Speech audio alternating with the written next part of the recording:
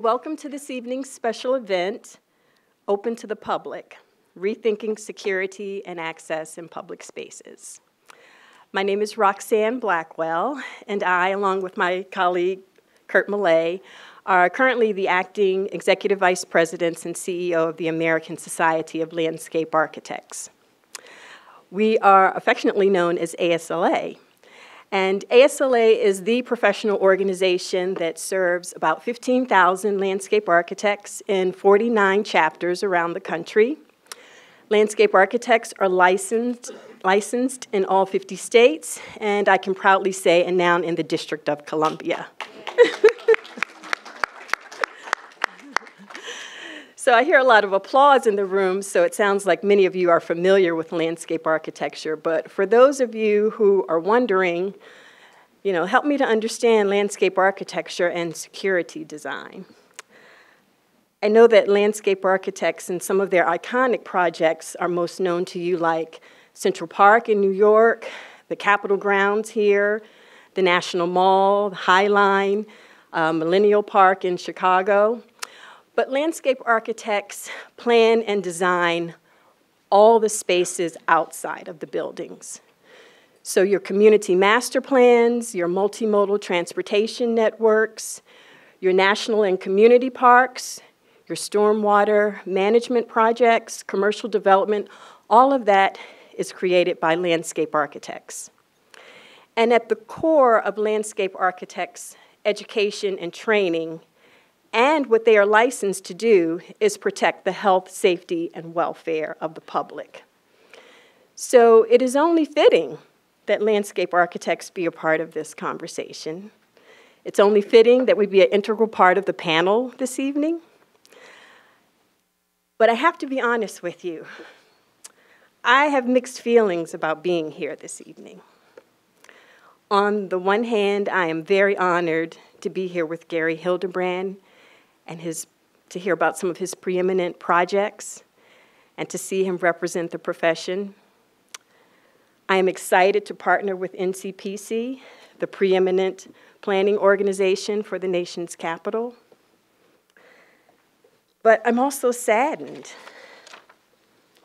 I'm saddened that words like accessibility, parks, shopping centers, streetscapes, equity, and beauty will be in the same conversation with words like hate, fear, intolerance, guns, bigotry, and displacement. The tragic events in Charlottesville, El Paso, and Dayton are just a few of the recent reminders that demonstrate the need for these conversations. So sadly, these are conversations that we must have. But more importantly, there is a need for solutions. So I have another emotion that I'm going to share with you, and that's confidence. I'm confident that tonight's panel is going to shed some light on possible design solutions to some of these issues. I'm confident that the panel is going to walk us through how to design spaces to make them secure without making them inhospitable fortresses. How to ensure that safety and security for one community does not disadvantage another. And finally, I'm confident that we all are going to enjoy a robust discussion about how to live safely yet still feel free. And so with that, I want to thank all of you for being here this evening, for participating in this much-needed conversation. I want to thank NCPC and Marcella Costa for partnering with ASLA. And we look forward to partnering with you on future events. And I'll turn it over to Tom Gallis.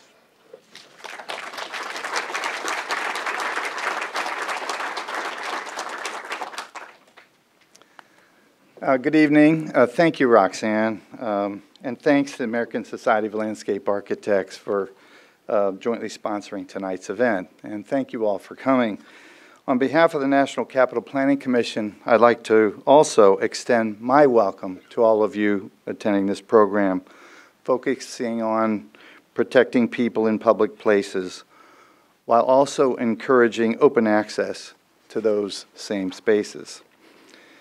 This confidence that Roxanne talked about is something that I think we all want to leave here with tonight, so we can feel better about the places that we live in, that we use, that we experience every day of our lives. Tonight's program continues NCPC's commitment to holding dynamic and timely conversations about some of the most important planning and design issues we face in the nation's capital. Washington is the civic heart of our nation, where locals and visitors celebrate, commemorate, demonstrate, and enjoy daily life. And we see all of that happening every day here in Washington, and we celebrate it. People deserve an open and safe experience, from walking to work or enjoying a concert in a park. Our outdoor spaces host a variety of uses and programs, from small and large urban parks to a street blocked off for a community event, or an area that transformed to accommodate a national celebration. But ultimately, protecting people is also a top priority. By extension, we also protect our local economy. If there's a perception that a park or an event is unsafe, then people are wary about the area and will not attend, and nearby businesses are certainly going to feel the impact of that in the decreased foot traffic. So as such, we must simultaneously protect the functions and the city and its spaces all at the same time. Issues of security have been in the spotlight since the Oklahoma City bombing in 1995, and NCPC has been at the forefront of developing guidelines to address security in a thoughtful and balanced manner. Tonight, as stewards of public space and access, we all have to ask the question, what is acceptable risk? We know with recent events that public spaces such as parks remain a serious target, and as such, deserve a balanced approach to security. I'd like to thank the NCPC staff for organizing this distinguished panel to discuss this diverse perspective on such an important issue. And once again, thanks to our partner, the American Society of Landscape Architects. Now I'd like to hand things over to Jess, Zimbabwe, tonight's moderator, to get us started. Good evening, everybody. Tonight we have brought together experts from planning, infrastructure security, and design worlds to talk about this timely topic of how we balance security and access, how we make sure that people stay safe in public spaces, but also that they maintain a sense of engagement and openness that we've all come to expect from that public realm. So each of our three speakers is going to give a brief overview of their perspective on these issues, and then we'll all come up here for a facilitated discussion where we'll focus on how the professions can balance security and access.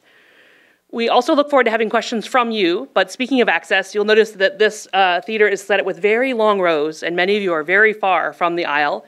So there are comment cards. If you have a question that you'd like to put to the panel, if you didn't take a card on your way in, just raise your hand and we'll have an usher bring one to you, and you can pass them along and do a favor for your neighbor and pass them to the aisle, and then we can take your questions and include them in the discussion. So to get us started, please join me in welcoming our speakers tonight, Susan Silberberg, Chris Cline, and Gary Hildebrand. Thank you all.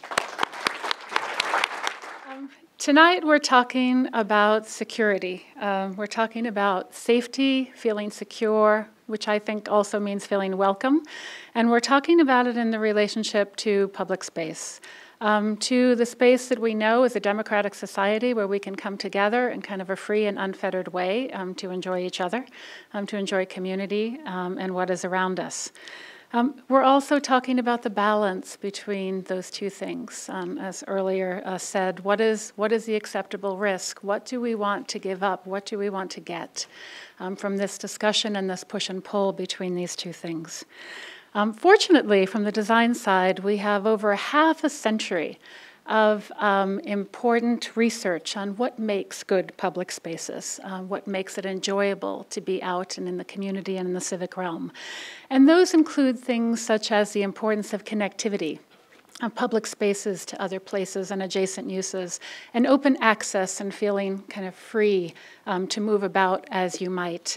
It also includes this sense of humanity and being part of a larger group in a community, and flexibility. We like to be able to come and go as we please, to move furniture, to think about how we want to adapt public space for our own needs and desires.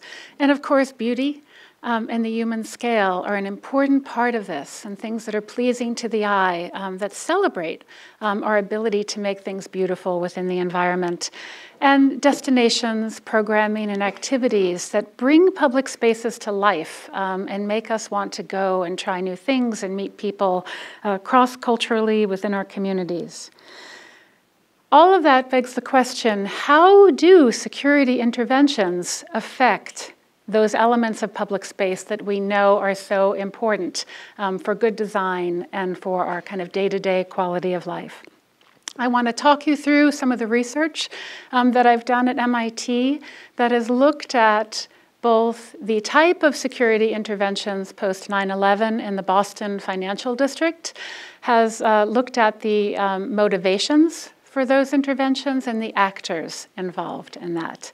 And so we're looking at an area of the financial district in downtown Boston because it was particularly easy to document through the Boston Planning and Development Agency, then known as the BRA, before and after, or certainly before.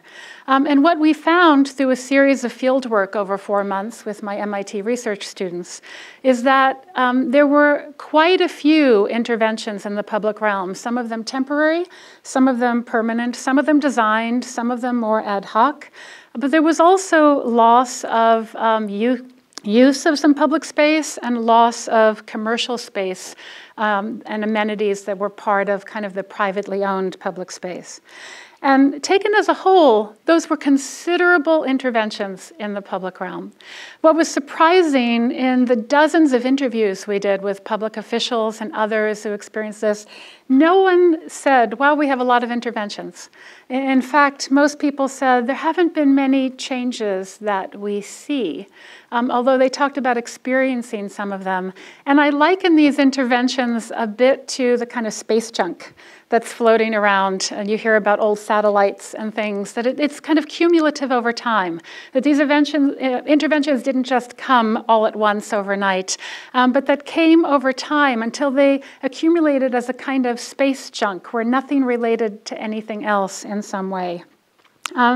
It was also curious, the Boston Redevelopment Authority at the time had a public policy that was actually tied to zoning and permitting. They really wanted to encourage through block connections in the Boston Financial District. Big blocks, bad weather in the winter. So really this idea of good urban design and the permeability of the urban space to get easily from one space to another and multiple choices.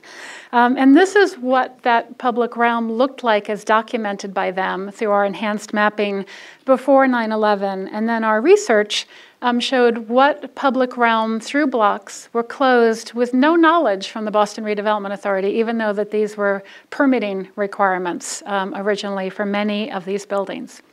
And so what we had was this kind of erosion of movement through that also sent a stop, do not enter sign in another way, which was kind of the human security element within the financial district.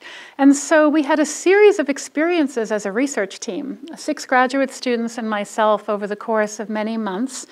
We all came from different cultures and went about things in a slightly different way.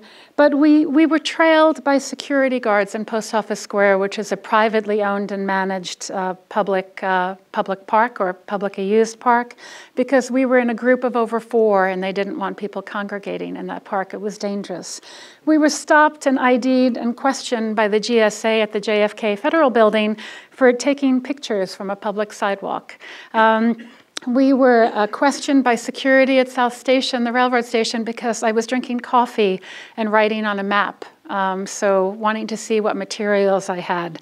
Told that streets around the convention center were closed to pedestrians, even though they weren't.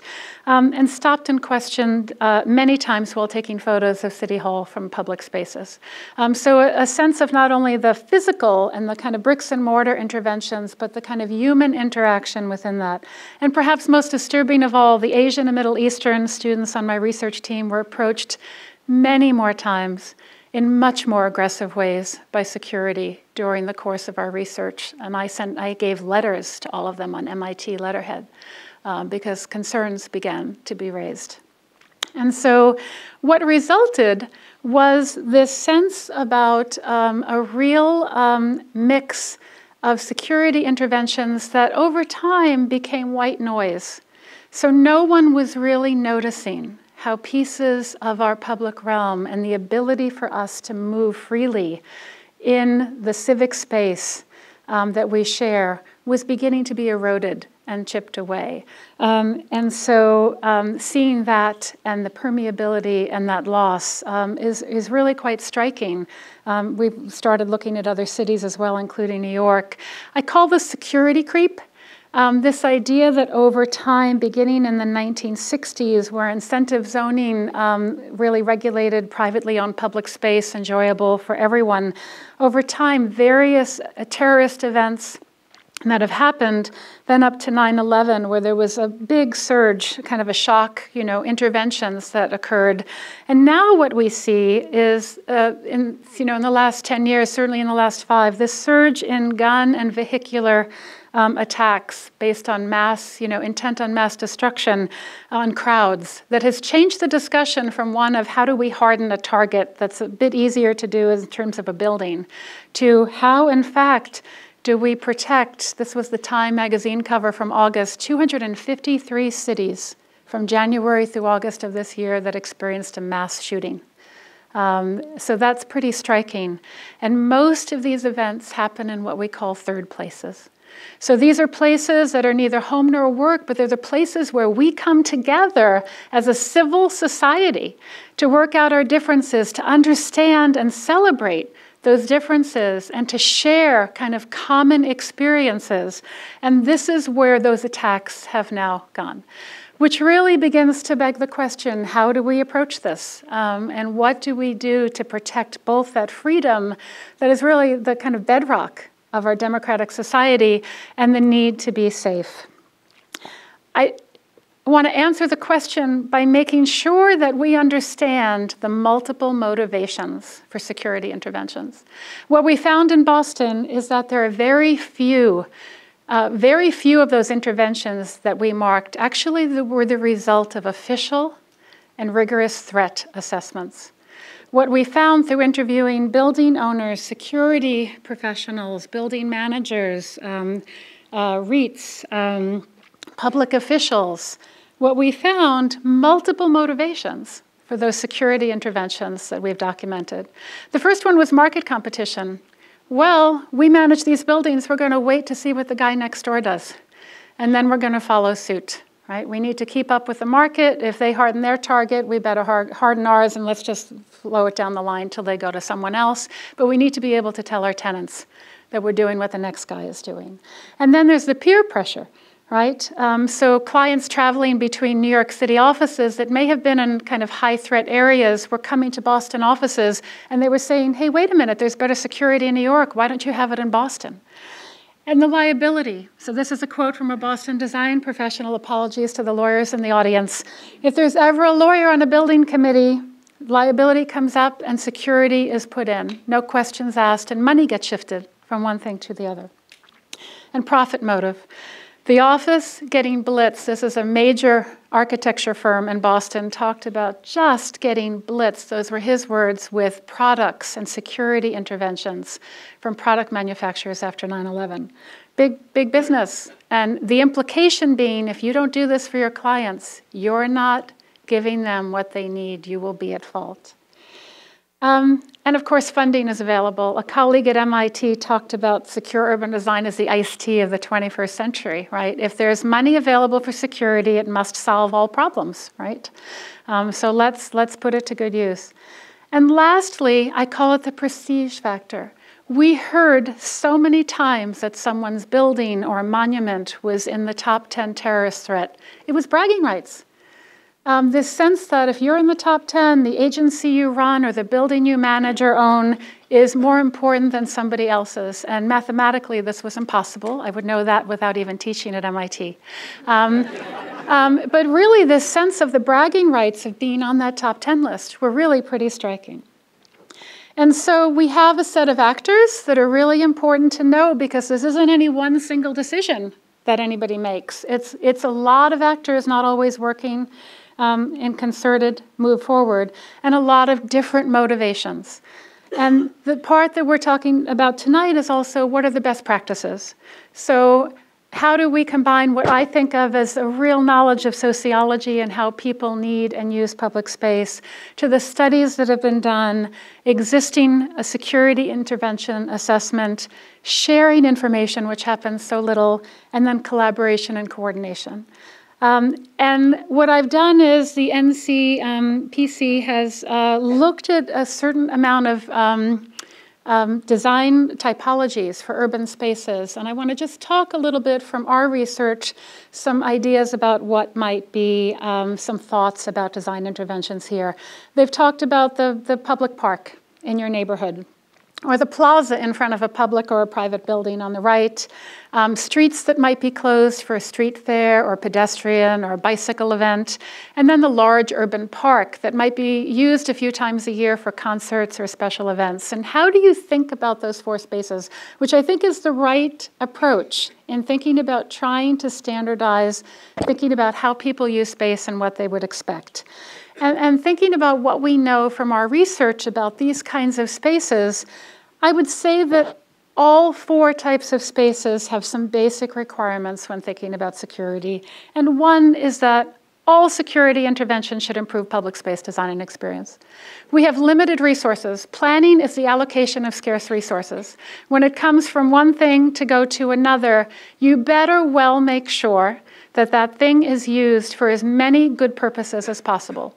And I think that's particularly important on the first two instances. When you start getting into temporary uses, street closing or a concert in a park, you worry less about that because there are different expectations.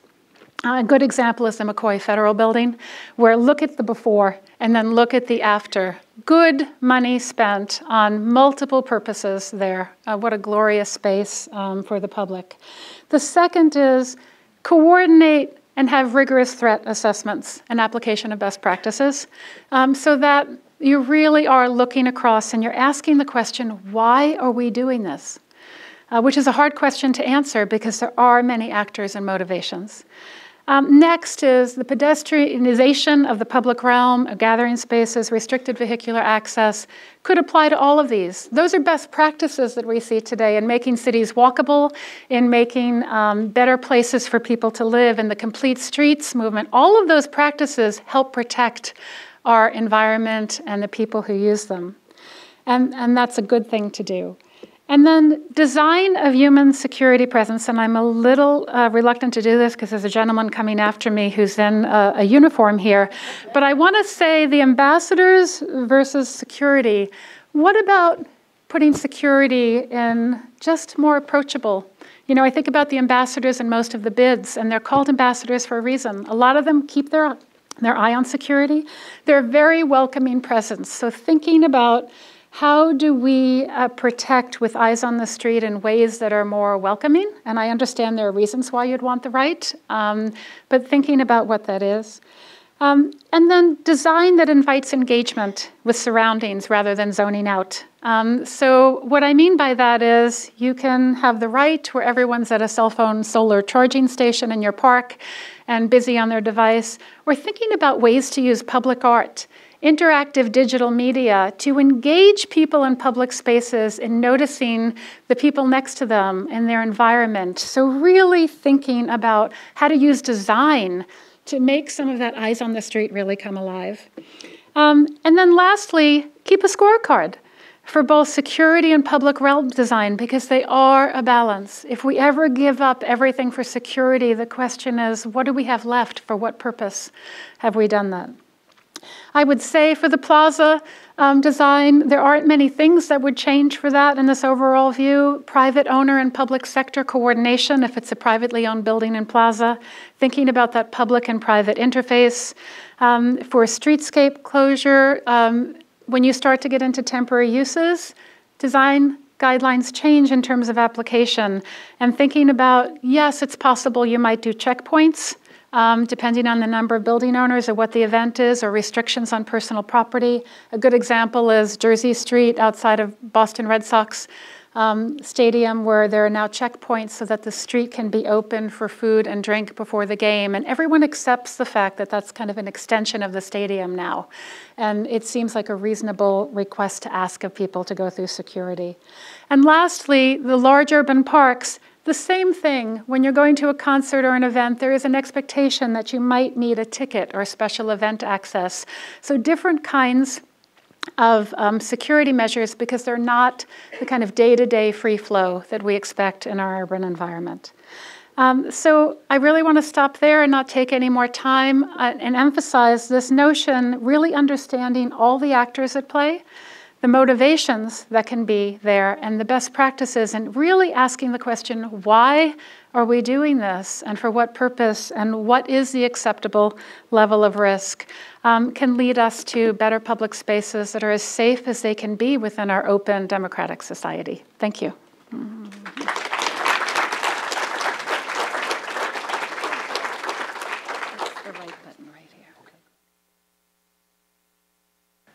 Kind of hard to follow someone from MIT, but I'll give it a shot.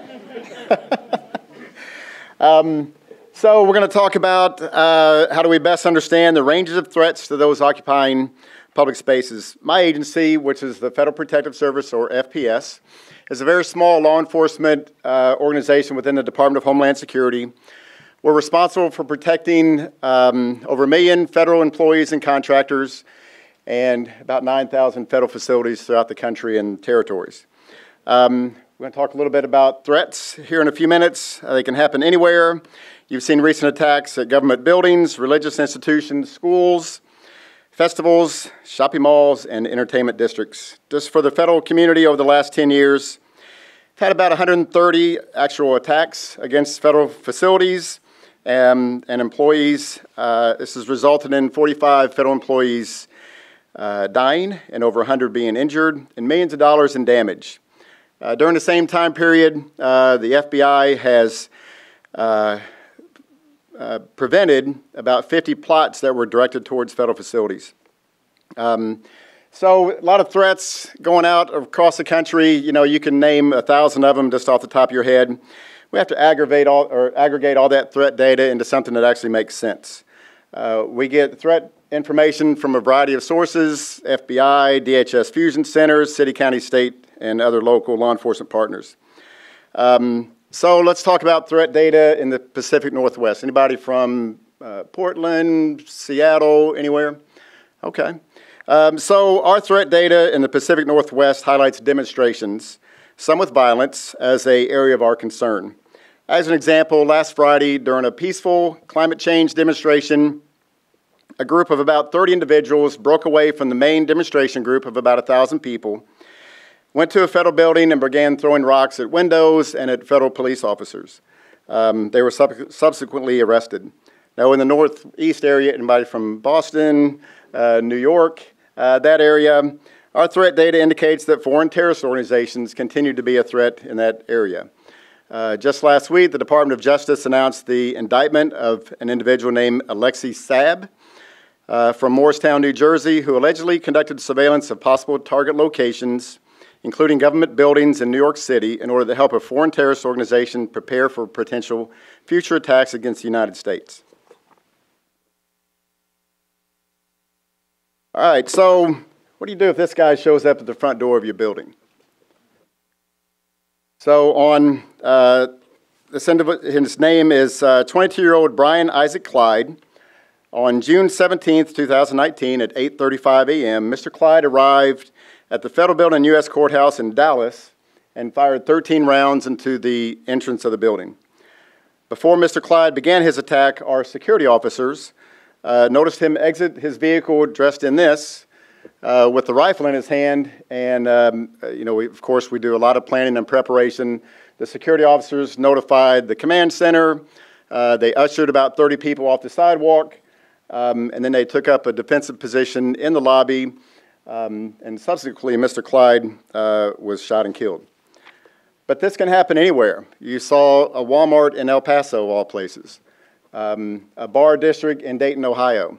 This is not unusual anymore. This has kind of become normal. But the threats continue to evolve. Make sure I'm on the right slide here. So traditional threats, we deal with a lot of these locally. These include the street-level crimes that our federal employees deal with when they're getting off the metro or getting off the train or getting off a bus and walking to or from their federal facility. A lot of homeless in the inner city areas that tend to want to ask our federal employees for cash. And if the word is no, they may end up being stabbed. We're keenly focused on emerging threats. 10 years ago, I don't think we ever thought we'd see vehicles being used as weapons. Cyber and unmanned aircraft system threats are becoming more prevalent for us. And we're working with our stakeholders, which are the tenants of our federal facilities, to deter, mitigate, and defend against these threats. Regarding domestic terrorism, just last week, DHS Acting Secretary Kevin McAleenan introduced a strategic framework for countering terrorism and targeted violence to address and prevent the mass attacks that have too frequently struck houses of worship, schools, workplaces, festivals, and shopping spaces.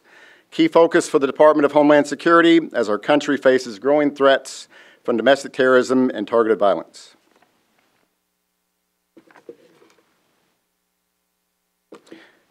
So how do we determine an appropriate security level? This is the toughest question in the world.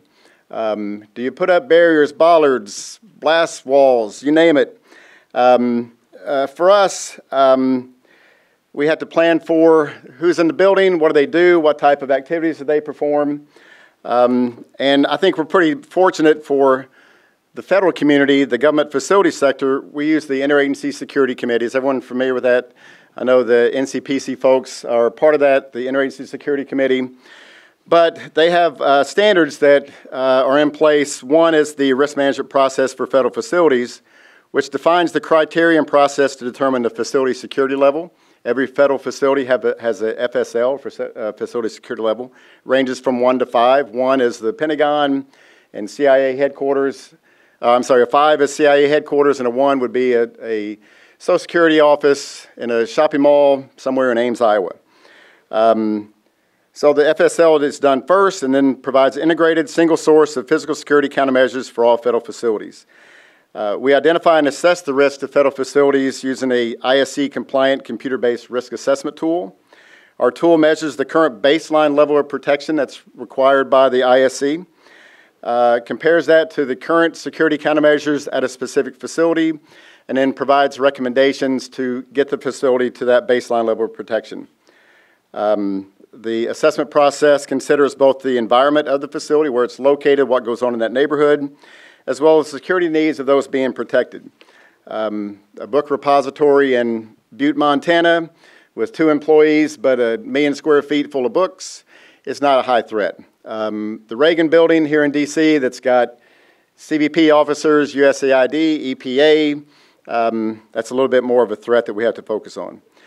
We then work with the occupants of the facility to put the necessary countermeasures in place to meet that baseline level of protection while still allowing the mission of the agencies and departments to continue. I know we want to get to the question and answer session here, but before we run out of time, let's quickly discuss some strategies and best practices employed when addressing security demands during events and public gatherings. We average about 1,000 demonstrations at federal facilities every year. It's been an increase over the last couple of years, but it doesn't, for us, it doesn't matter what the issue is. You know, every American has the right to demonstrate. Most of our demonstrations are peaceful, First Amendment protected activities. We try to be aware of these demonstrations beforehand so we can notify the occupants of the federal facilities that there's going to be a demonstration on your sidewalk from 11 to 12 tomorrow. You may want to let your employees know to use the back door. This may be a little confrontational depending on what the issue is. You may not want them to be out intermingling with the demonstrators. We're going to let them demonstrate, get their voices heard, and then let them go on their way. So yesterday morning, anybody have any trouble getting in yesterday? Some demonstrations throughout D.C., some boats out in the intersections, people dancing and chaining themselves to the boats. It was a little crazy. We became aware of the climate change demonstrations and the attempt to shut down D.C. Early last week. We worked with our stakeholders here in the National Capital Region to make them aware of this, and we recommended that you may want to consider offering telework to your employees that aren't considered essential, or unscheduled leave, because we don't know if they're going to show up or not. We don't know if they're going to block the 14th Street Bridge, Massachusetts Avenue, who knows what. But you're going to lose a lot of productivity from your employees if they're sitting out on 395 or on Route 50 trying to get in. Maybe it's best to telework. And a lot of our agencies did that because they just were concerned. They didn't want their employees to be involved in that thing. So the good thing is most people stayed home. The demonstrators did their business. I was a little concerned about getting home last night. Are they going to come back? But luckily they didn't. Our goals during these demonstrations is to not only protect the federal facility and the employees, but also ensure the protection of the demonstrators. So not everyone agrees with the cause of the demonstration. You know, we've got, anybody who's from Portland? Did I ask that question earlier? A lot of activity in Portland with a little bit of Antifa going on out there, and then you've got the Proud Boys, which when you get those two together, they tend to want to fight. And you've seen a lot of effort between the Portland Police Bureau, the Federal Protective Service, the local jurisdictions, and keeping those groups apart, especially when they're protesting on, there's actually a GSA-owned park in Portland, and if they're coming on that park, we don't want them to be fighting each other, so we try to keep them separate. So before I close, I wanted to provide you with a quote from Timothy McVeigh. Anybody remember Timothy McVeigh, 1995? Killed 168 people, federal employees, including 19 children. From his prison cell, Mr. McVeigh wrote some memoirs, I guess you would call it, and one said, "I chose to bomb a federal building because such an action served more purposes than other options.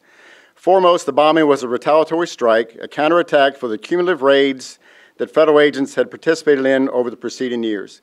And he was specifically speaking of Ruby Ridge and Waco, and you remember those incidents. Balancing security and access to public spaces is a dynamic challenge. We thank the NCPC and all of you for working with us and allowing us to partner with you as we come up with solutions. I think you're well aware we protect all GSA-owned and leased facilities. We don't own any building. But we know that there is a much better process to how security is implemented at these facilities than the current process. We can't keep throwing up jersey walls on the sidewalks, having guards and x-rays, magnetometers, cameras, you name it, that just look terrible to our citizens that come, especially in D.C. These people are coming to see the nation's capital and the home of democracy, and all they see is things like this. So we want to do better. We want to work with you on that and how we can mitigate those. Thank you for having us, and we look forward to the question and answer session. Thank you.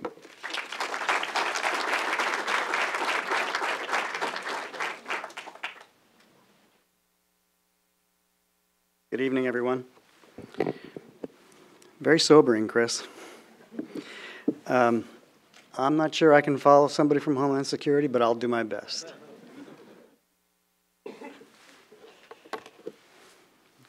Thank you for having me. I'm going to have to explain my title, but it's a little more optimistic. Earlier this year, I got a call from the Canadian Centre of Architecture, a curator, who said to me, "We want to put a piece of your work in an exhibition called Our Happy Life." And I kind of went like, really?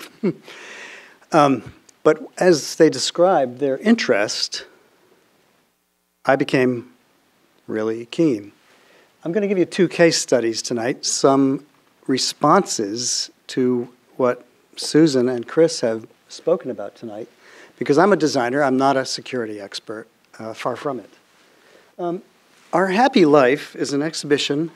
Its subtitle is called Architecture and Well-Being in the age of emotional capitalism.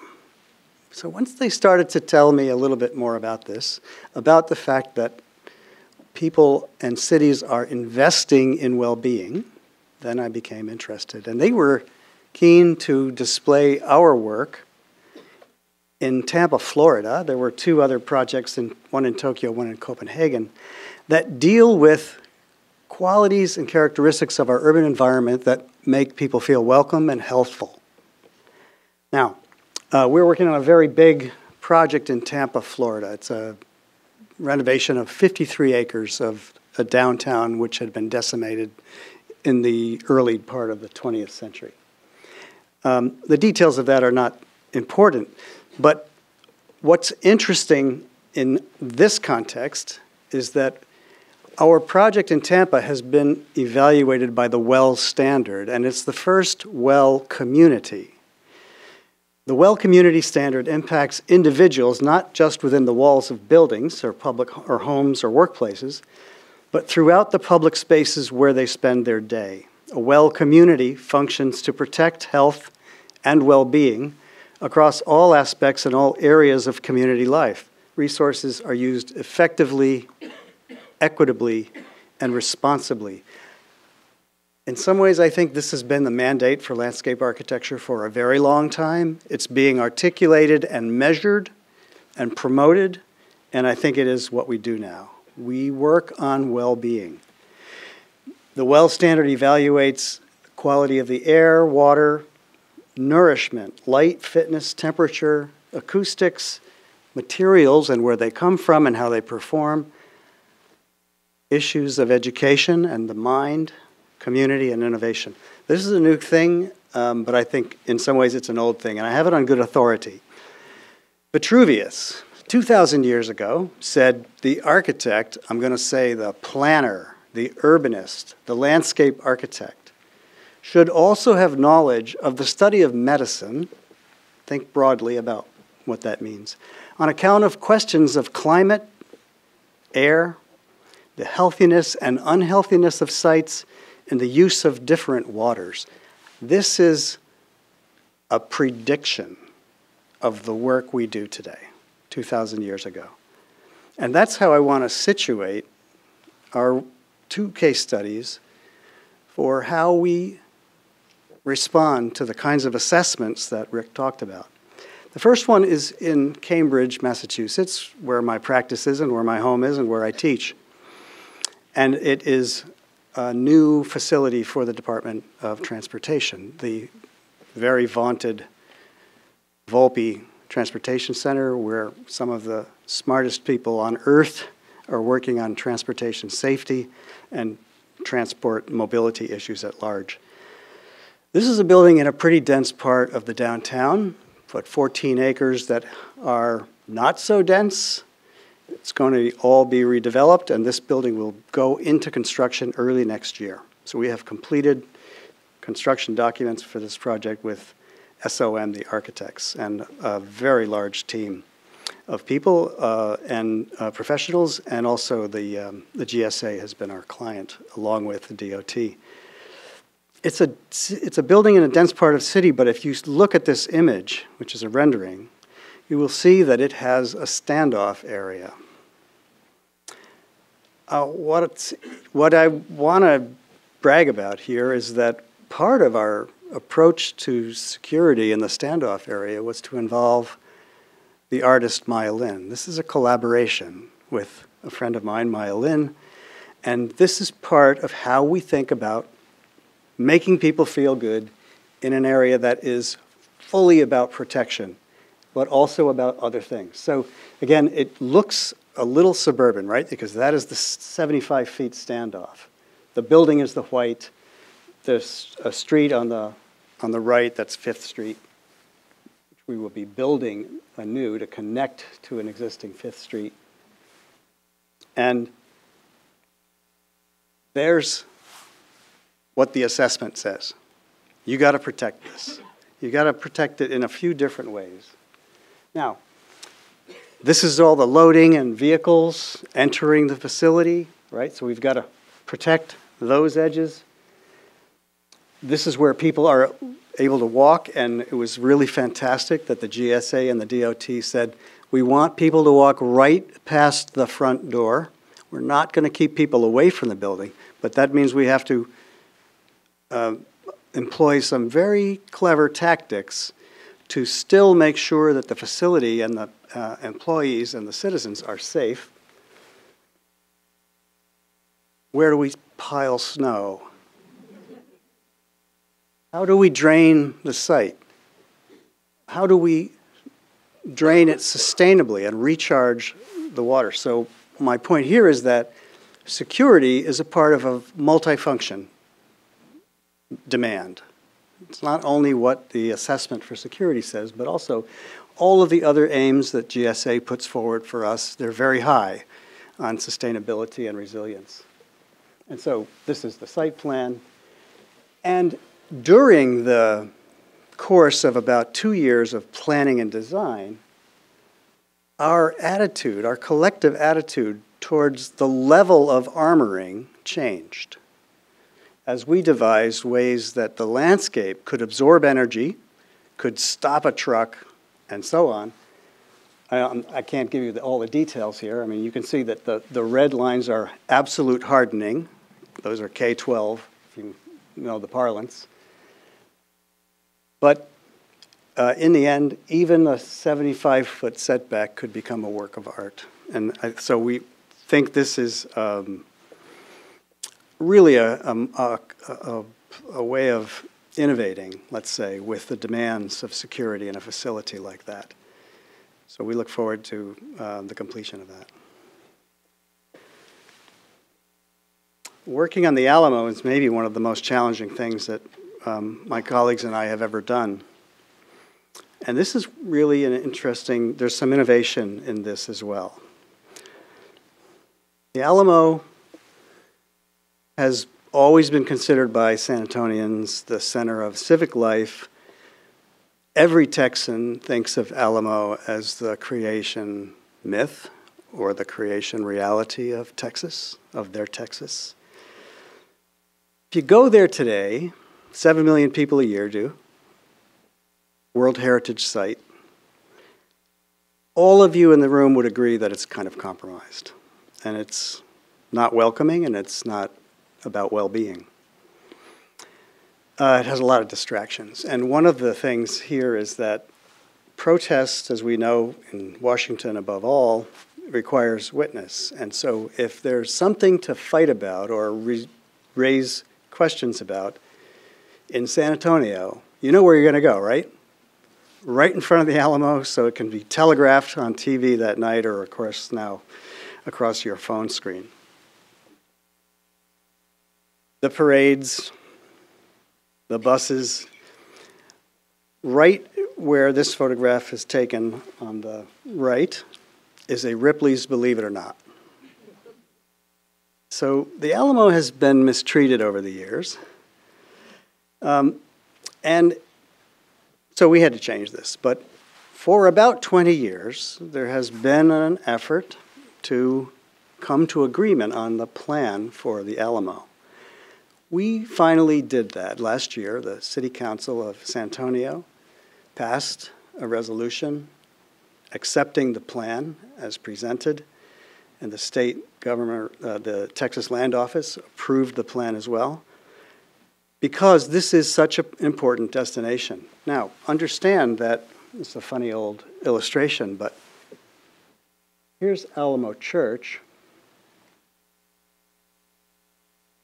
and this is Alamo Street, and there are buildings here, but the mission, San Valerio, the Alamo, was all of that.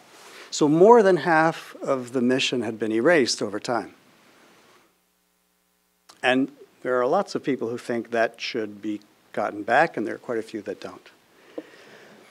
I want to go just a little bit to the organization here. Nobody likes organizational charts, but I want to tell you the reason that I believe we got a plan approved after a 20-year process. It was bringing stakeholders together, these folks who are identified at the bottom of the screen, 30 people, appointees, including descendants of defenders, local business people, teachers, historians, experts. And for 2 years, they got together once a month, and the outcome of their work was a single page of objectives that they could all agree to. No plan, just a set of objectives. And this then, I mean, it's not without controversy, but we have now got a plan because of the clarity and also the conviction of so many stakeholders representing their groups and their neighbors. And so we're making a plan now. We're in design since the plan was approved. So, you know, there's Alamo Church, and that's what it was thought to be. And there was Alamo Plaza.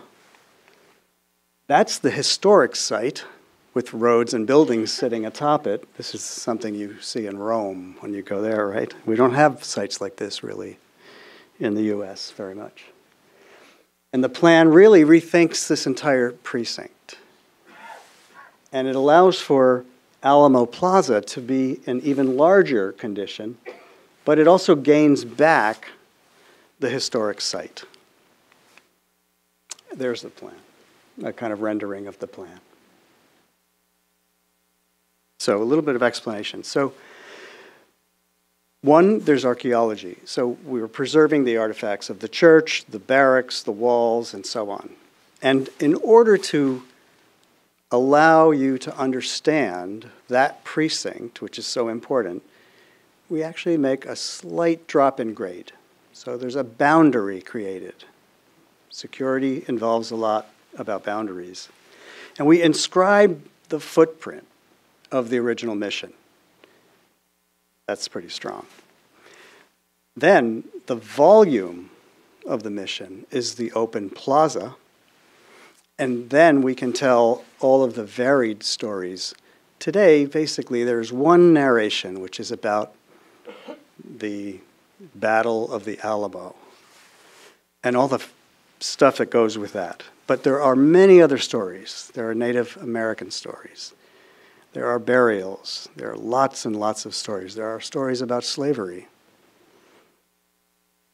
So living history would take place in this precinct.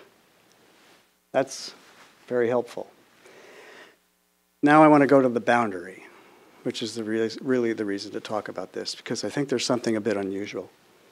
First of all, we make this slight depression, and we know that that entails some work on our part as designers to make sure that that's not an impediment to anyone moving through the precinct.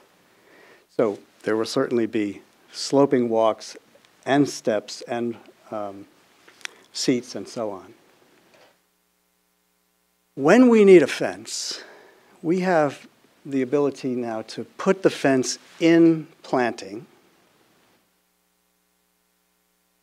even when we need a high wall, as there has been for about 100 years around the back precinct of what's called the garden at the Alamo. We also can shroud that in vegetation. So we're placing a boundary that works for security, but we're really trying to make it seem like something else, in this case, a garden wall. And at the museum, which is now going to involve relocating the entrance to the Alamo, now well across the street. This is exactly where Ripley's Believe It or Not is now. Believe it or not. We will have overlooks, and we will have places where you can see the archaeological remains that are now under the street. So that way of thinking about the boundary has yet another implication. So here we're looking at the visitor center and portion of the museum. It looks a little different now. This is maybe a couple of months out of date, where you have now a sense of the precinct of the original mission where the battle took place.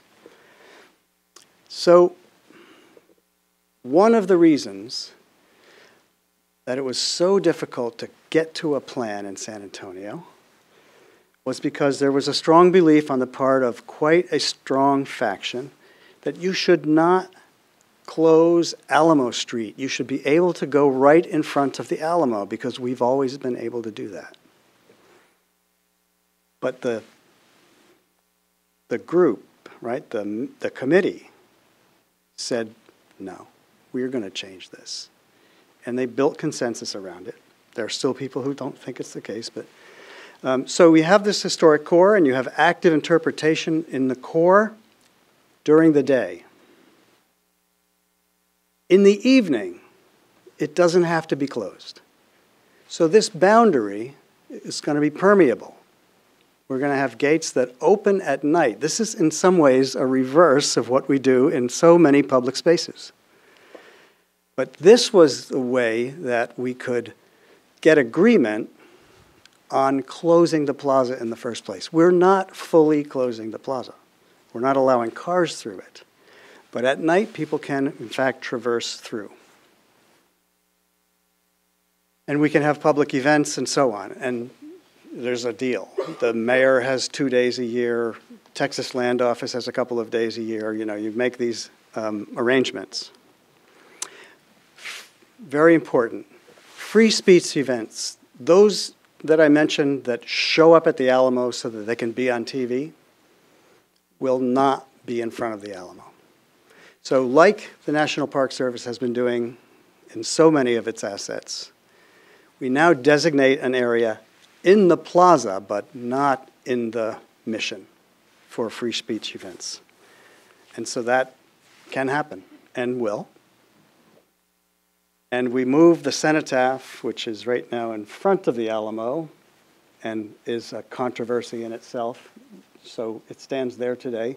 We move that in front of the Metzger Hotel, and that's where, let's say, lots of different kinds of activities can happen, including large gatherings like this.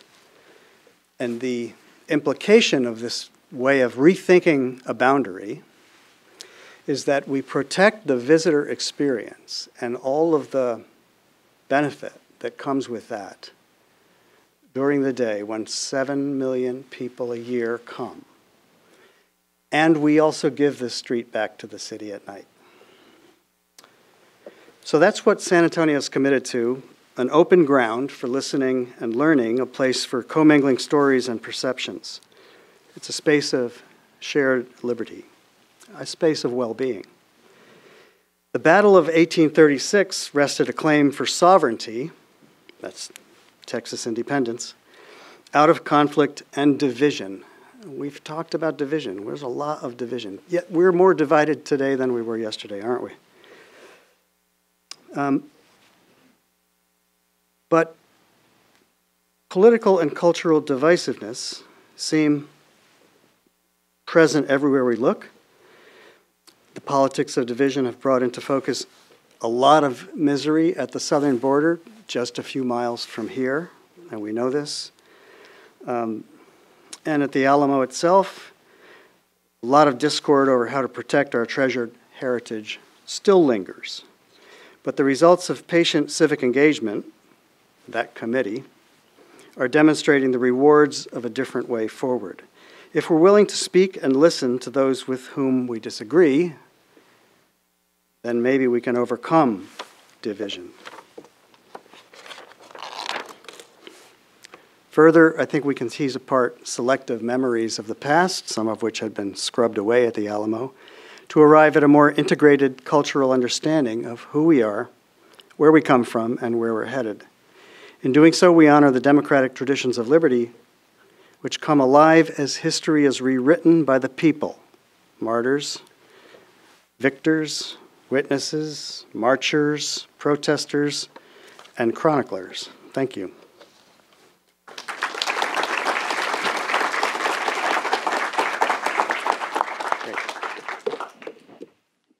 Thank you all. Those were really enlightening presentations, and I think set a good context for this conversation. I thought we could start with a sort of basic question of, we've been talking about risk, and is there an acceptable level of risk, right?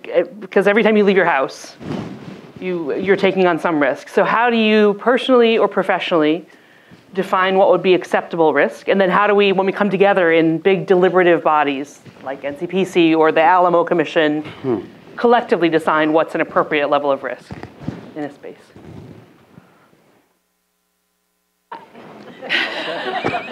Looking at me. So it's tough to make that decision on what's acceptable. Because like Mr. Clyde, who you saw up here, he could end up at the front door of your house, at a Social Security office, upset about the denial of a benefit, or at a courthouse because he's upset about people aren't providing for the Constitution. So for us, we utilize the tenants in the building. You know, what is acceptable to the tenants in the building? Each federal facility has a facility security committee that's comprised of a representative from each agency. And we go over that assessment that we talked about earlier, the risk assessment to that facility. That is, we do a threat assessment report to that building. What are the threats to the building? The tenants of the building is very important. If a agency inside the building is controversial, you know, we've had a lot of activity at ICE facilities lately, then there's some risk that we may not want to accept there. But if it's a non-controversial agency that no one has any issues with, then there may be a level of risk that's accepted. But we put it on the tenants. What are you willing to accept? What are you willing to accept for your employees that come here every day, or your customers? Social Security Administration, people are in there every day to apply for a benefit. A benefit may have been denied last week, and now they're upset about it. What's acceptable there? So it's a balance that we rely heavily on the agencies inside those federal facilities to make that decision. Right. We don't want to tell them that we're going to accept that risk, because there's really no risk that we want to accept unless we have to. Right. I think the other side of that is that there are many spaces and third places where there's not the expertise or the kind of single owner or overseer who can make that assessment. And it gets back to what are the actors and the motivations. And so that's the difficult part, because there is no one person who can or is willing to make that assessment of what's an acceptable risk for a kind of larger group of people. And so that's a very difficult thing. Who makes the determination if you close a street for a street festival, for a bid, let's say? Is it the bid? What about the private building owners, or maybe the event company that's running the event? You know, how do you make that assessment? And the need for coordination, or kind of a structure and rigor about how one would go about that. It seems in some ways your system has to be adapted. It almost needs to be like a kit, right? You know, how do you make those assessments? What are some of the steps that you would go through? Because right now, my research shows it's an ad hoc process. Right. You know. I was pleased to learn through the course of working with a GSA on the Volpe Transportation Center that certain things were pretty hard and fast, but they were adaptive to creative landscape solutions. And I live in a world of subjectivity, you know, and we measure a lot of things, but in the end, you know, I think design is a very indeterminate and subjective thing. I never want us to lose that. Design has to be imaginary and imaginative. But I will say that, you know, at first it was very daunting because the first diagram looked pretty scary to us. But as we worked and worked and worked through just ways of thinking about how landscape could protect and also bring positive benefits, that told me that, you know, it can be adaptive. Your comment about at first it looked scary and working and working, I think that really brings home the point that it's important to plan outside of the crisis moment. That the shock reaction and the reactionary planning is not the time to be doing this, right? Because we're always planning for the past. We're always one step behind, really. But thinking ahead and making those decisions where you actually can have an iterative design process and the kinds of discussions that are really important to come to a very well thought out with great intent. You know, what is going to happen is critical. Right. Yeah. Great. The next thing I wanted to talk about was how do you prioritize the different types of threats? We saw, especially in your presentation, Chris, a lot of different categories. And so there's obviously some that are very clearly intentional, right? An active shooter. But there are also risks of a vehicle plowing into people, whether that's driven with someone by intentionality, like in Charlottesville, or by someone who's under the influence or evading law enforcement. And those seem somewhat different. So how do you think about all those or weigh those or prioritize any of the different kinds of threats that are out there in thinking about security in the public realm?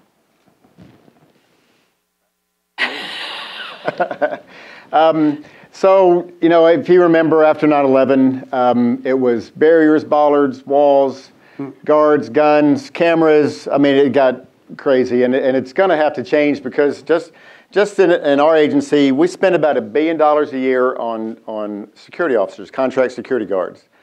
It's $1 billion that could be going somewhere else. And I'm a veteran, and every morning I come in to work, and I go past the Snyder homeless shelter on 1st Street, and I see veterans there, and I'm thinking maybe that money could be used to help these guys or help someone other than throwing it at security.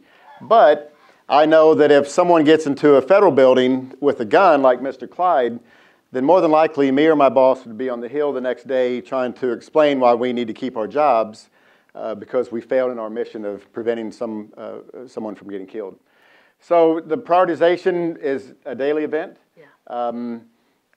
You're actively aware of issues in the Middle East. In Saudi Arabia, there were some storage tanks that were recently hit with unmanned aerial systems and some missiles. And what's going to be the reaction to that? And is there an issue? Do we here in the United States need to be concerned about something going on in the Middle East? More than likely, there's a chance of retaliation if we strike someone. So that's high on our plate right now. Mr. Clyde is high on our plate every day now because a lot of people will call a federal agency and make threats. And it's normally over a personal grievance. I applied for a benefit. You denied my benefit. I seeked resolution to that, and you denied that. That's meals for my family, and now I'm going to come down and kill you. And that happens a lot. So we want that call to be made. We want to go to the house where the call came from and knock on the door and sit down with the person who made that threat. Let's talk about the call you just made. What keeps us up at night is when someone doesn't call. And they show up like Mr. Clyde did back in June, armed to the teeth, ready to make attacks. So prioritizing threats, you know, luckily for us, we do have within DHS the Intelligence and Analysis Directorate. We also, we spend a lot of time, effort, and staffing to put our special agents on FBI Joint Terrorism Task Forces, which is key to staying on top of threats throughout the United States. But the hard part is those people that don't make threats. The shooter in El Paso didn't really make any threats on social media other than just some kind of weird stuff. And same with the shooter in Dayton. They didn't really announce on social media that they were going to go shoot a Walmart. They just did it. So prioritization comes every day, and you have to change every day based on what's going on in the world. Mm-hmm. Anything in your research or design projects that make you think differently about different kinds of threats, or does it all? Or when you talk to security professionals in your research, they're looking at the whole range. They're looking at the whole range and often reacting to the last threat. Yeah. It's hard to understand what the future is. I mean, you can take a guess, right? Talking about the tanks, being thinking about what that might be, but you're always thinking and designing for what happened. It's hard to almost imagine what it might be. Mm-hmm. So, great. I have a question here. It's mostly for you, Gary, I think, although others may have perspectives on it, about specifically talking about some great landscape solutions and design solutions for a lot of these issues. But as we all know, in design projects, those kind of things can be value engineered out of a project, right, when cost concerns come up. how does this emphasis on security change conversations about cost and what we can afford and what we can't and value in the environment? I would say that with the GSA, I fully believe they will not let down on security. Mm-hmm. We might value engineer other things out. We took some big hits on the project, changing materials and really reconsidering material assignments and some landscape measures without, I think, without deteriorating the design intentions, but definitely no compromise on the security part there. That's the government building for the government. So I think when it comes to institutions, I do a lot of work at Harvard and at MIT and Williams College and other universities and art museums, and I think it's much more vulnerable there. I don't think we also have the same level of assessment. We don't fully consider the matters that these two have spoken so beautifully about tonight. But when we do, sometimes those are quite vulnerable too. Mm-hmm. The thing about every landscape architect knows is that the last thing you buy, just before the furniture, the last thing you buy is the landscape. Mm-hmm. And so, if the project has taken a massive cost hit, the landscape is going to feel that hit. Mm-hmm. Anyway, I'll hand it to the GSA again. They won't compromise on safety and well-being. So the facility that you designed in Boston, the Department of Transportation facility, looks very similar to the U.S. courthouse in Miami, the new courthouse. Yeah. The standoff distance, the hills that are built in. Yeah. People don't really recognize that that's to prevent a vehicle from striking the side of the building. Right. Yep. But it allows us to kind of bring it down a little bit. We've got this standoff distance that we don't have on Pennsylvania Avenue. We wanted to, so we had an issue at, CIS has a building at 111 Mass Avenue here in D.C. And a couple years ago, around December, a truck hit the side of the building, broke glass. I mean, it was quite a mess. And the response was, oh my God, they're going to blow the building up. And the investigation was it was a traffic accident. Someone hit the truck. The driver was texting or drinking coffee, whatever, lost control and hit the building. But the first question was, how did the truck hit the building? Where are the vehicle barriers to prevent that truck from hitting the building? So we looked into a little bit. We had just done an assessment on that facility, and we recommended vehicle barriers. But working with the city in that area, the sidewalks are not capable of holding the heavy weight of a large concrete planter. And CIS is moving to a new facility in Maryland like next week. I mean, this is coming up. So they decided we're not going to spend the money to do this because we're moving, but damn if a truck didn't hit the building. Accident, but it could have been on purpose. So if we can do what you've done in New York in Boston and what was done in Miami, that really allows people, it's going to be cheap. It's going to cost a little bit more in the beginning, but in the long run, instead of spending $1 billion a year on contract security guards and cameras and pop-up barriers and whatnot, we're going to reduce that cost, and it looks nice. It's not the fortress of Fort Knox.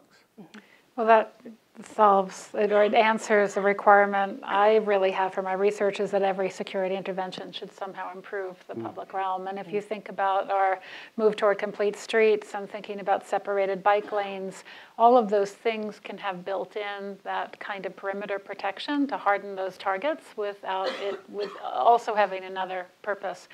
I'm struck, and I think it's tapered off a little bit, but after 9/11 and talking a few years out, a lot of building company CEOs in Boston were very frank with me off the record that looking, when they have to think about relocating, They now think about things such as, actually, we don't want to be right next to South Station and the train station.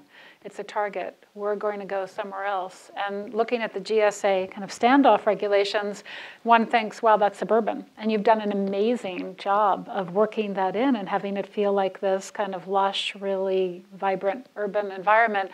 But it is this kind of shift, and I think it's tapered a little bit for non-federal buildings, but any attack, God forbid, in the future, it's going to be right back on the table about, do we want to be in the center of the city? Like, what is the most valuable real estate now for a company headquarters? And maybe that's not it. But I'm also struck in interviewing the head of the Boston Region National Park Service.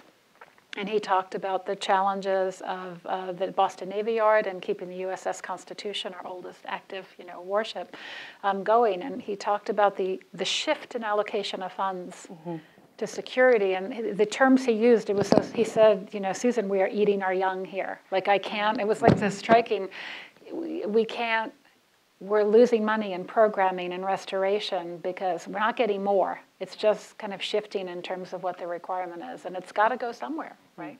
It has to come from somewhere, and it's getting shifted. Really interesting. In your remarks and your talks, we saw a number of physical solutions. And I want to ask a little bit about the less visible, the unseen, the imperceivable security measures that sometimes cameras, facial recognition software, and I have sort of a three-part question on it. How effective are they, those kind of measures? How do they change human behavior?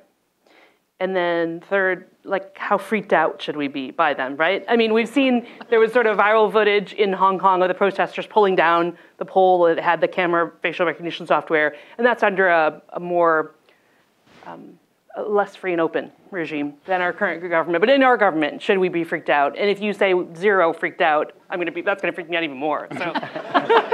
Look at that smile he's got. So are those kind of unseen security camera, facial recognition software measures effective? How do they change behavior, and what are the civil liberties concerns? So we have not moved to facial recognition at cameras at federal buildings. Now, there's a lot of other places where there are facial recognition. Coming in, I was in Mexico last month at a conference, and coming in, you've done that whole expedited, frequent flyer or whatever, where you go and they do your image and you're in the system. Clear. Right. Whether you want to be or not, you are in the system. Yep. But we haven't moved to that. There's so much privacy impact that goes into this. Within DHS, there's one of the largest offices is the Office of Civil Rights and Civil Liberties that pays close attention to any activities you're trying to update or upgrade. But within DHS, you may have heard of a system called continuous monitoring. So DHS employee, if I get pulled over tonight by the Virginia State Police on my way home, DHS is going to know about that tomorrow.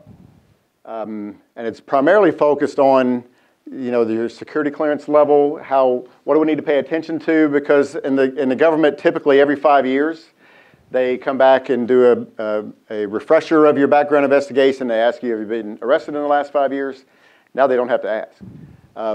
Because that gets into behavior, what is this employee doing? He's got a top secret clearance. He's out drunk driving, or he got arrested for domestic violence, which is even worse. We're going to have to pay attention to this person. So that's actively going on now, but it's not something, not a camera in front of your door. And then an issue for us is the insider threat. So these are, when you go to a federal building, normally if you work there, you show your credential, you swipe at some type of reader, the door opens and you go in. You don't go through screening that may be done for a visitor that's coming to see you, that's going through an x-ray, magnetometer, bag check, the whole works. But that employee just got in and he wasn't screened. I can't tell you that every federal employee is good to go, because there's a lot of grievances that go on within the workplace, supervisors, subordinate relationships, especially time for a mid-year or end-of-year review, bonuses being passed out. People get upset about this, and we don't clear those people. We don't screen them. We have implemented some programs at some of our facilities where we do random checks. We'll roll a dice and get a number, and then that number, every fourth federal employee coming in goes through screening. It's really fun to see the reaction when they're told to go through screening, because now we're going to look through the lunchbox and see what they have in there. Lower Manhattan Security Initiative, is anybody aware of this? This is a program that was put in place after 9/11, like everything else.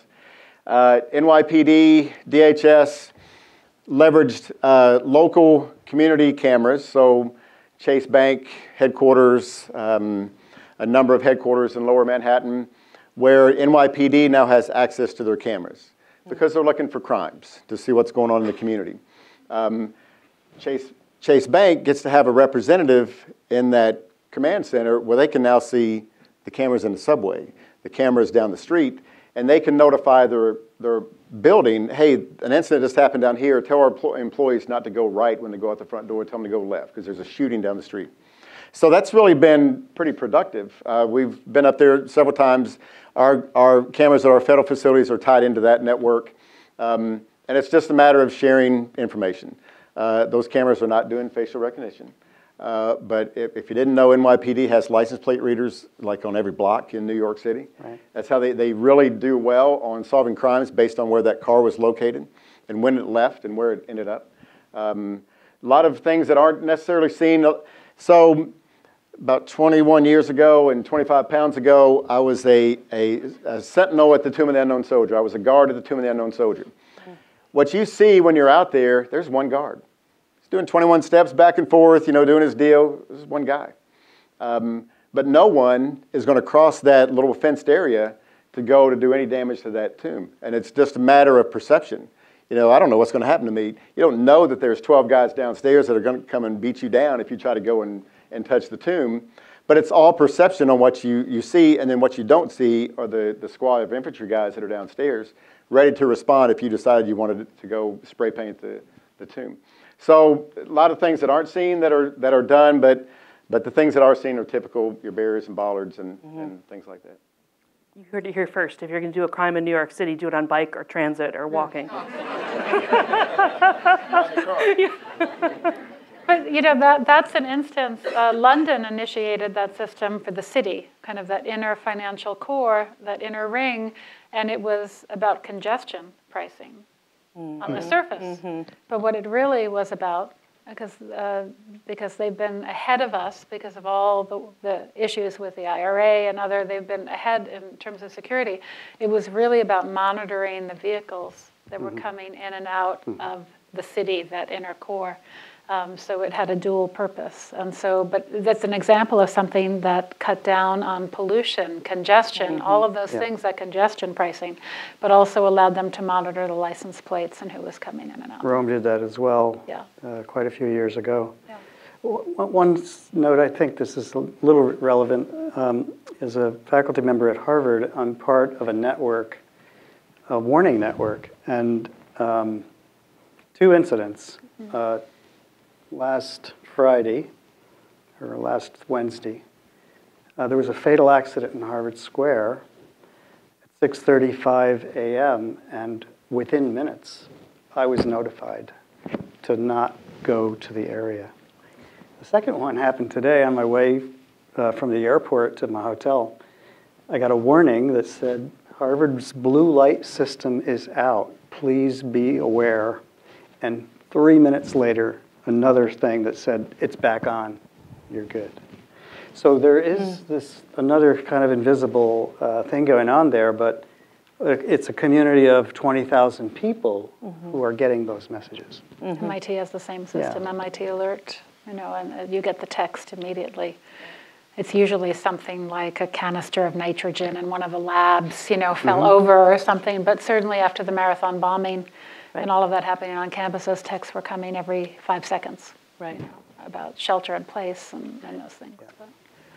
We've got a number of good questions for the audience about timing, and we've discussed that somewhat. You showed in the Alamo example times of day or different configurations to allow for a major event that's a temporal moment.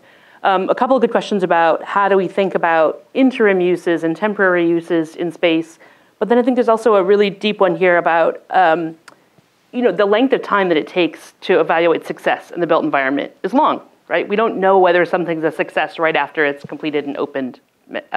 We evaluate, the AIA gives a 25-year award, And in fact, we haven't had this heightened level of security since, but we didn't have it before the Oklahoma City bombings. But we all know that many public spaces, the one upstairs, were designed and built long before that. So when we're designing, how do we think of that longer term and make it adaptable and flexible for security needs that will come up in the future that we don't even know about today?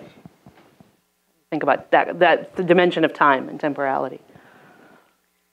You've asked a really hard question, because we were talking about this before the event started. How do you know if your security interventions worked? I mean, I showed the Time magazine of mass shootings, 253 cities, and that is not something to take lightly. But if you look at the scale of all of our cities and towns, if an event didn't happen somewhere, you can't say it's because of your interventions or your security. And so it's very hard to know what has been successful and what hasn't, I think. I don't know, you might have a different answer. So everybody asks for more money. Right.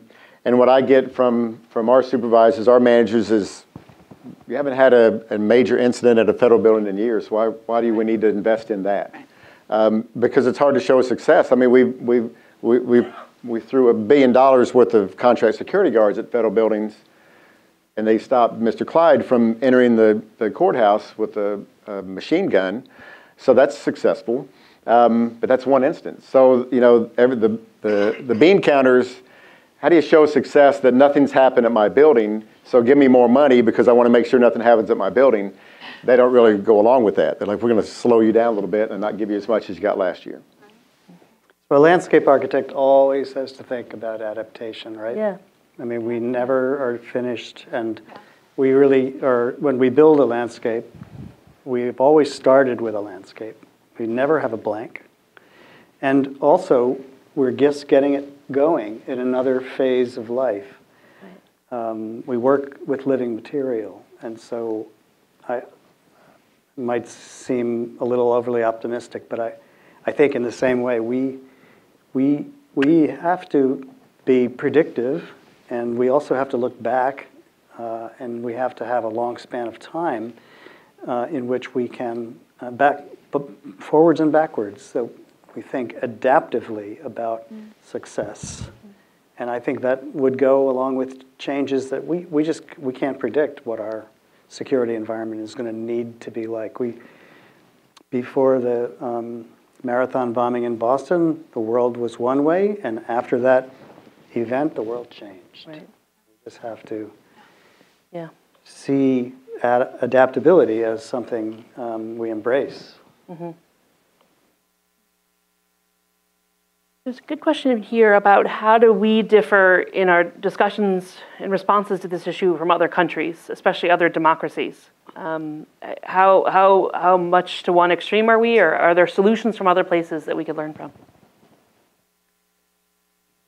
In my research, certainly right after 9/11, maybe for the decade after, the U.S. security, talking to Boston Security, New York Counterterrorism Division of the NYPD, they were looking to Great Britain, and they were looking to Israel. Were two of the kind of examples, because they had been thinking in very sophisticated ways about security and also invisible security within their societies for a long time. So there were a lot of trips over, kind of back and forth. I don't know. Yeah, 2 weeks ago, the State Department sponsored it's called the Forced Entry Forum. It's done every year. 10 or 12 different countries participate. Spent some time with the team. The UK is much more advanced than we are. I wasn't going to say that. I'm glad you did. So this group called CPNI, Center for the Protection of Critical Infrastructure. Today I got several emails from security vendors on, I got the best camera in the world, I got the best vehicle barrier, the best whatever, and I don't know how to judge that. The UK, the CPNI, evaluate, so they'll put out a request to security vendors. We need the best door in the world to prevent someone from entering a facility. Send us your door. And we need it to meet these specs. And then they test it.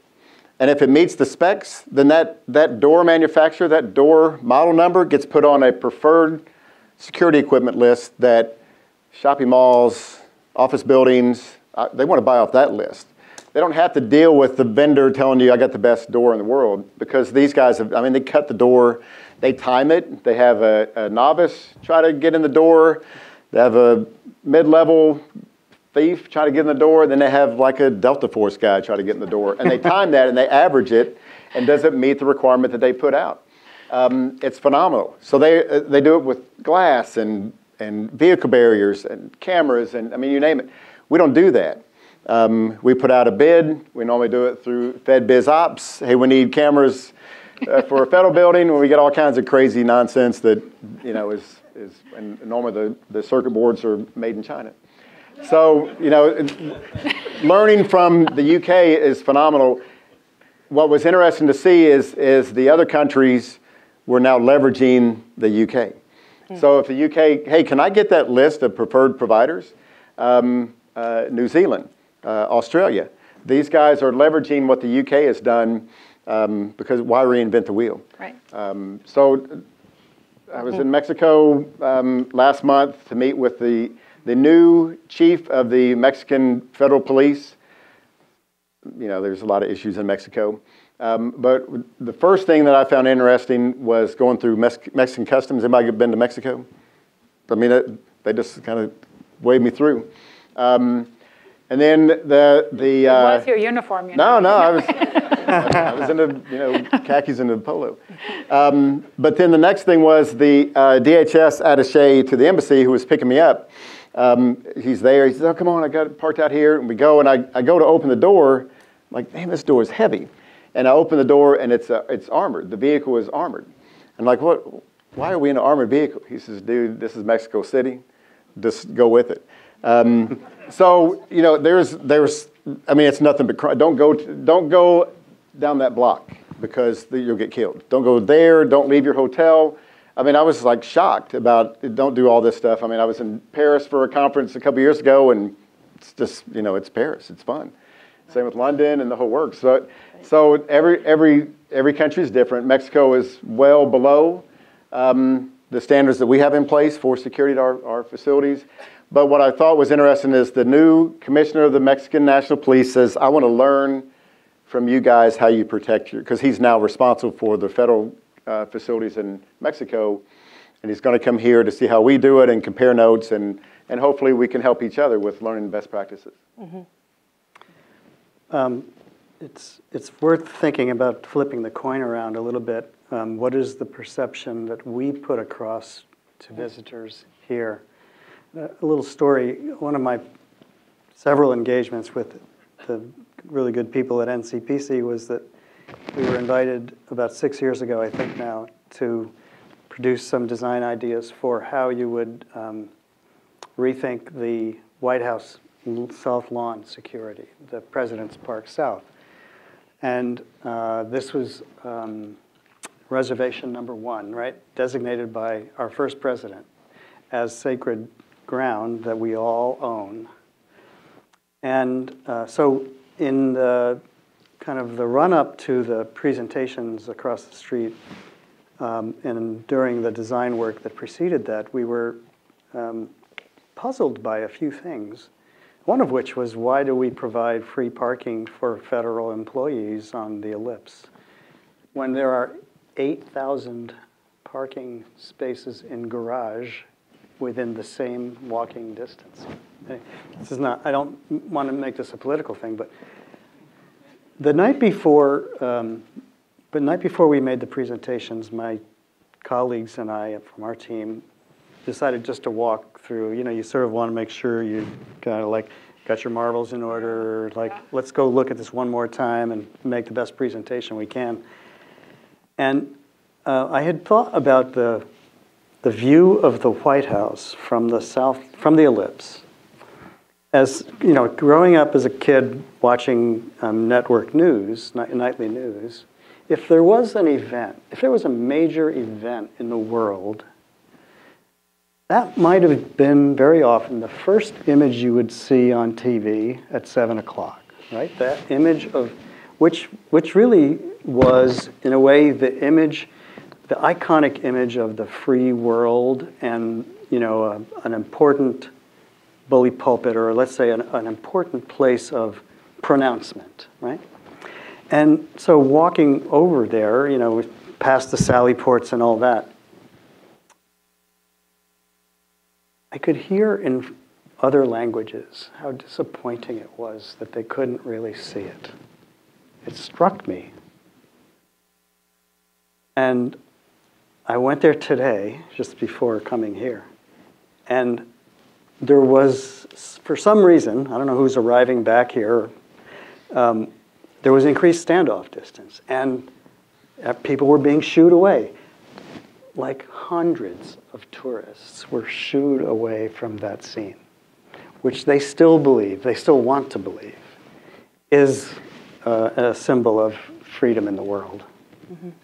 And that's hard. So we it's important to project as well. It's important to protect the First Family and the Senate office building and the executive office building. That's important, but boy, it does have price to pay. We're giving something up. Yeah. Great point.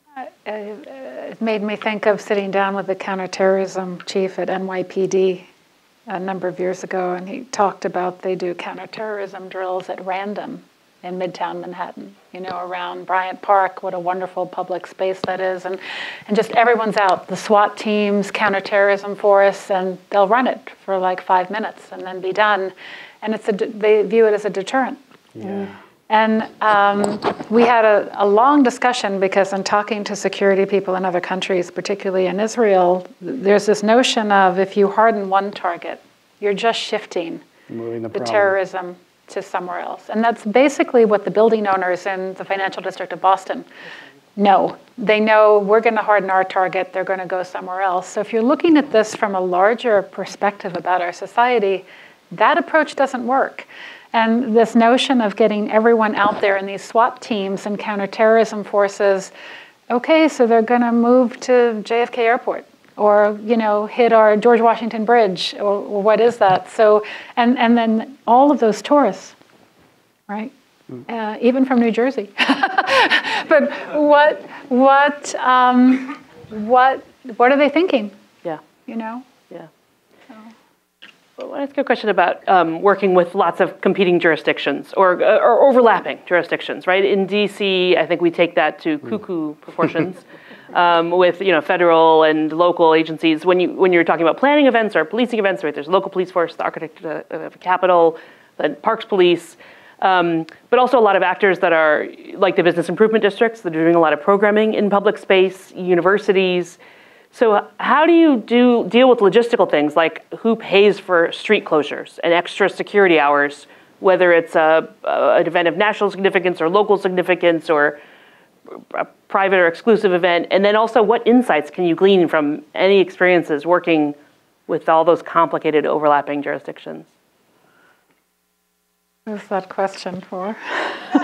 You.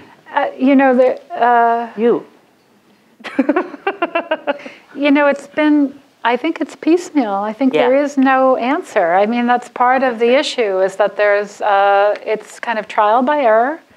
There is no oversight. In Boston, it's shifting a bit, but it's really was kind of taken over by the private sector, a lot of the interventions, and it just happened. And I think when you look at things like bids and what they're doing, I think it's on a case-by-case basis. What kind of relationship do you have with the city? What are they willing to put in terms of public safety? And what does that look like? Who's running the events? And everything is a bit, that's why I feel like there needs to be some kind of kit, like the questions you might ask or the considerations you might have.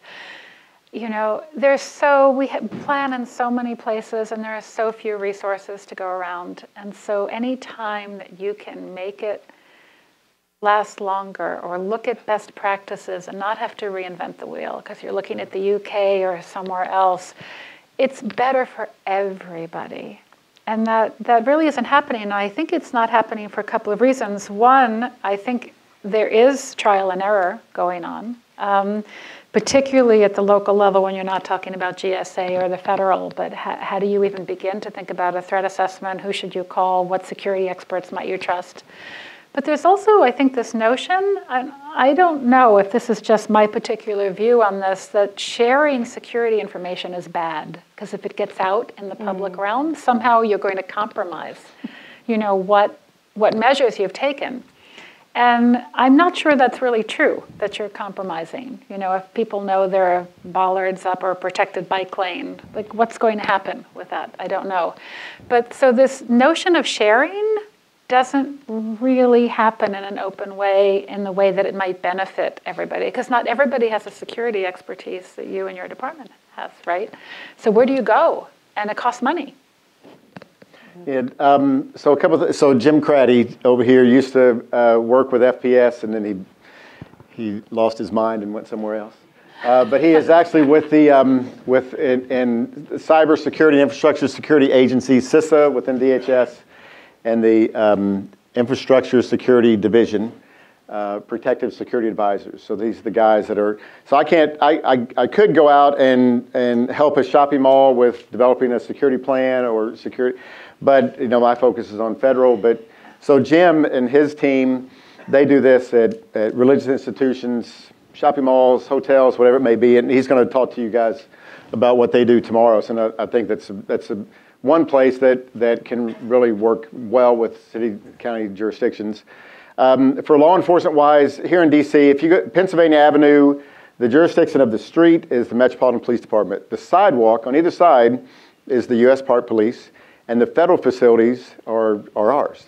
So, if we don't work together to figure that out, then it's quite a mess. I mean, we've had a person call 911 for an active shooter at one of our facilities on Pennsylvania Avenue, and there was 100 police cars there in like a minute. It was a door slammed shut, and she thought people are kind of wigged out right now about active shooters, but it turned out to be nothing. But anyway, the response was incredible. In other locations, not so much. So some demonstrations that we've dealt with recently are immigration related. People that may not be happy with the administration's approach to immigration, and they demonstrate. And then a new term for us that we've learned over the last couple of years are sanctuary cities. Sanctuary counties is the next step, and then sanctuary states.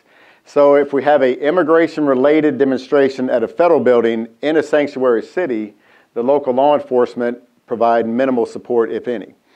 Not that they don't want to. I mean, cops are going to help cops out, but they're bound by their city administrator, their city council, their mayor, the governor, whoever it may be, and what they can and can't do. So we try to turn that a little bit. This is not an immigration issue. This is a public safety issue. They're blocking your street. You got to help us on this thing. And it's all in the way that you approach it, because it's a little messy when you get out, primarily when you get out towards the West Coast. But if it's an active shooter at a federal building, you're going to get everybody and anybody to respond there. We do share best practices on security with our city, county, state, and federal partners. We could do a better job of it. Everyone's so busy, it's hard to get a meeting together with the chief of MPD and Park and all the different jurisdictions to sit down and talk about this. But mutual aid is big here in DC. If someone comes and helps me at a federal building over an emergency issue, they're not going to ask me for money. And same in return. We had the demonstrators yesterday morning that had chained themselves to their boats.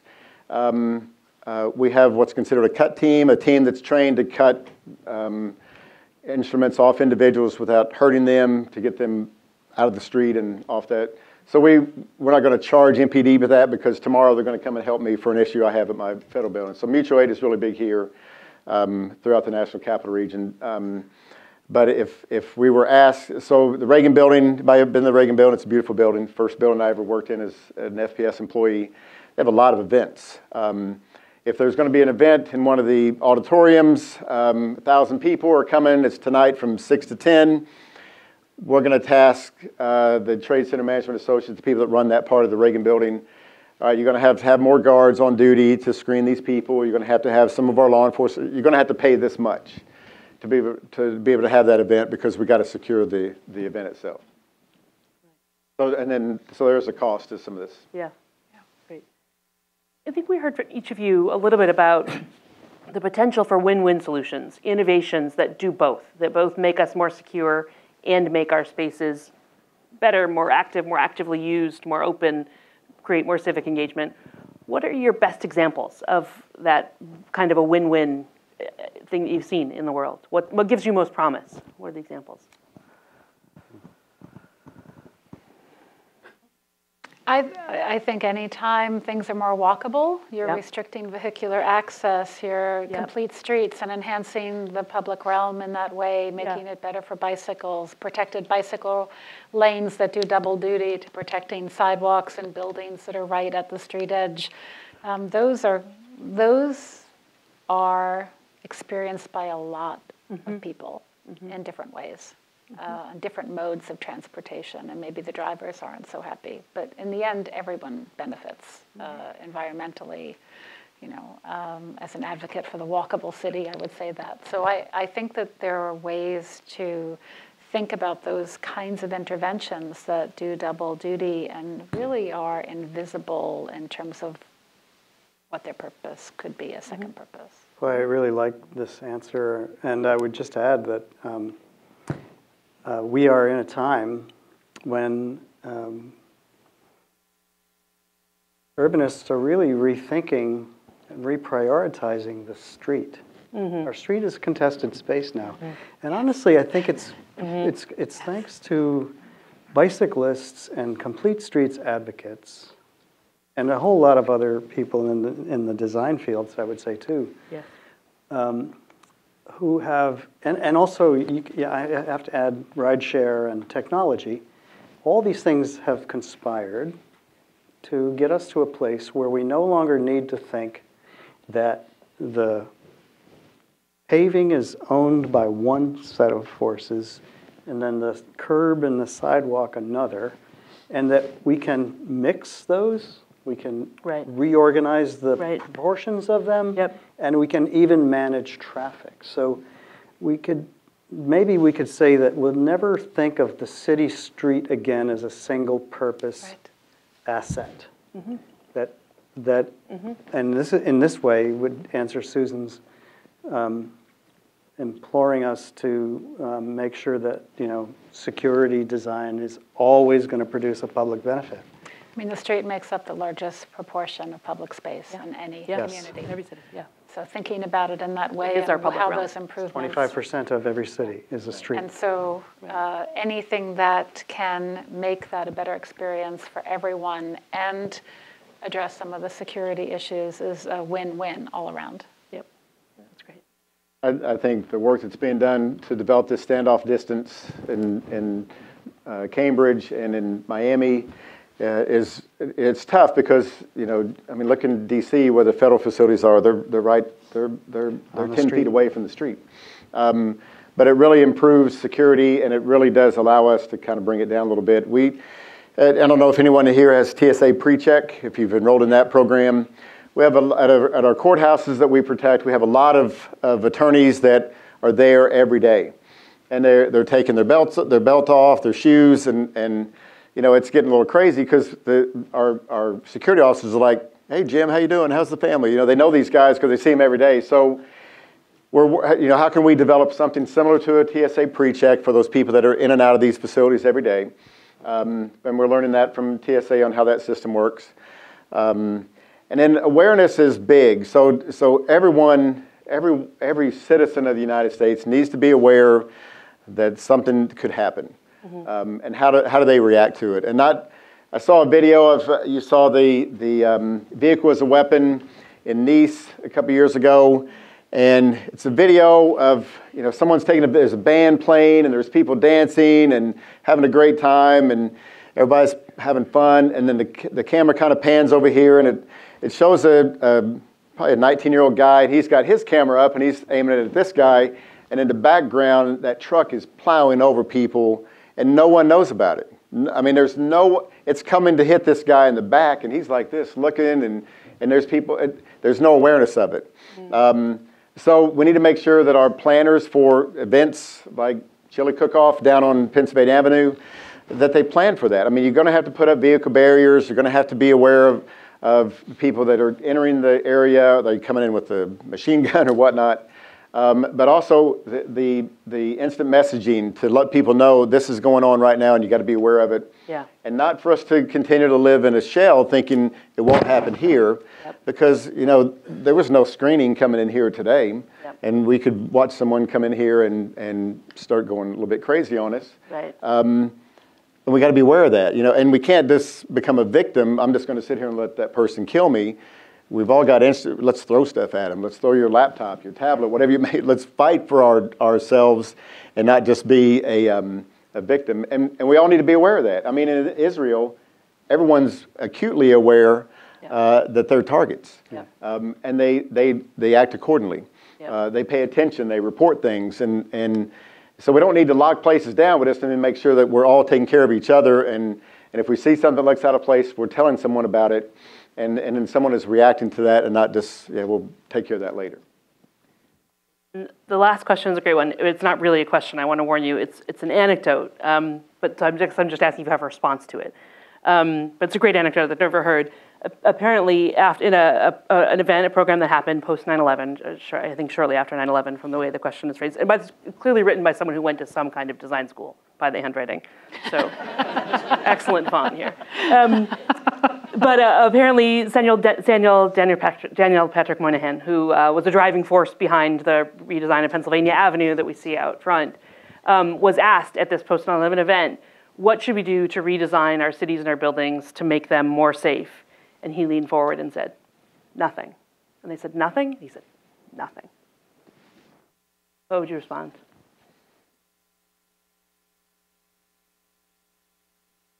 I like him. Yeah. I like him. Big fan. Who doesn't, right? World has changed. Yes, yeah. The world has changed, I think. Well, I guess the question is, do we have to redesign our buildings and public spaces, or do we think about how we live in society and what our policies are, our public policies? Would be maybe a controversial, counter question. Why are we spending billions of dollars to protect against someone with an assault weapon? Right. Why are we doing that? And I'm gonna leave it at there. Yeah. Yeah. I'm a federal employee, so I'm not going to touch that one. Mama needs a new car, and I don't want to mess around with that. So people get fired in a minute on a tweet, so I got to be careful. But I grew up on Greasy Creek Road in Brown County, Indiana, and people in Brown County really don't care about the public policy or what they. These people have known each other for 1,000 years, and they take care of each other. And if someone shows up in that county that's not from that county, then they're, hey, who's that guy? What's he doing here? So it's a different environment throughout the country. Ames, Iowa is a place I always talk about because we have a lot of federal community in Ames, Iowa, which is kind of weird. But nothing happens there. We don't have a lot of crime there. Don't have a lot of issues there. It's rural America. They take care of each other. And it's completely different than what we deal with here and in Boston and New York and Chicago, Atlanta. I mean, we can go on. It's the way people perceive, how things are. So my reaction is that I grew up in New York State, north of New York City, and Daniel Patrick Moynihan was a hero for me. I think he was a humanist. That's what you're hearing in his thing. He was a humanist. He believed that people would take care of it. Right. And we just need more people like that. Right. It's great. On that, let's thank our panelists for this conversation.